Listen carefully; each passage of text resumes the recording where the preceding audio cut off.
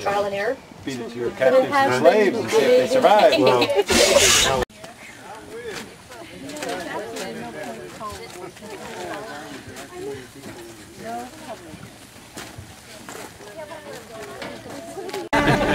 So, here on my left, your right, we have Allen, who is the one in the black cowboy hat. He is our main trail horse guide.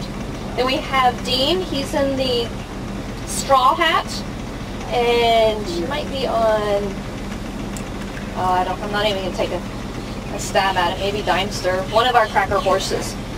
But this right here is our working arena. It is actual size for regulation arena work. And if you notice, they're chasing this cow right here. It's one of two reasons why they're chasing it. One, to either train the cow, or two, to train the horse.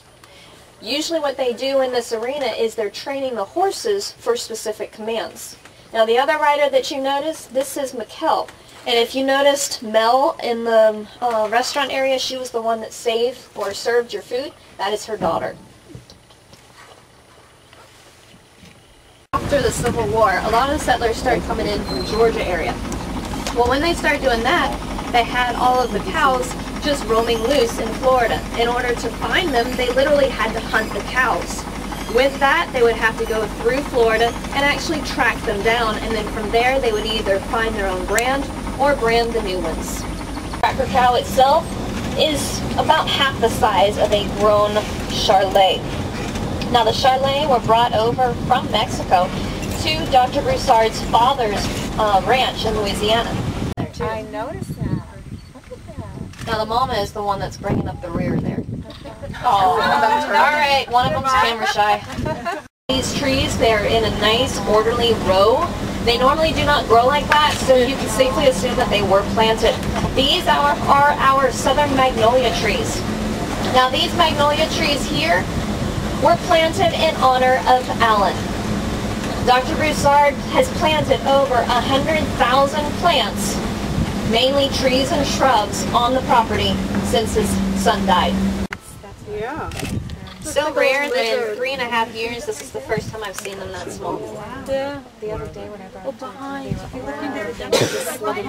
I think those are all babies right there, and they're all about the same size. Who's got binocs? I do. It looks like Are those all babies right there? From horn tip to horn tip.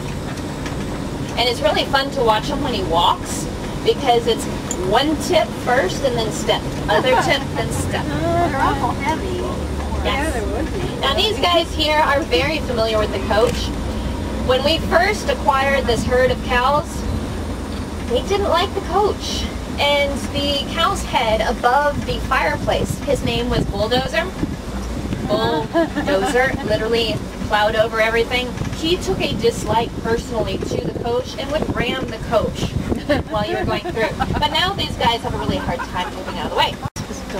Now, I know some of you are not ranchers here, but I had one person ask me, well, how do you know the difference between a male and a female if both of them have horns?